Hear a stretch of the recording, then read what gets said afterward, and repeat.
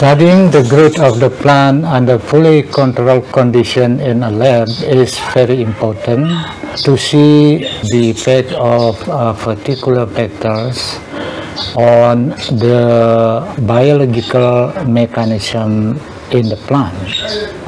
But in reality, we are dependent upon the uncontrolled condition on the biological mechanism in the plant.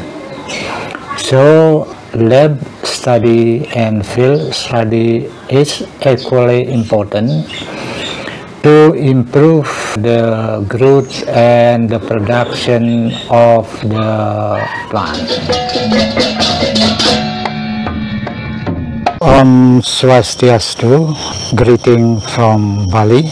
Today it's a nice day. We are now in agroforestry project.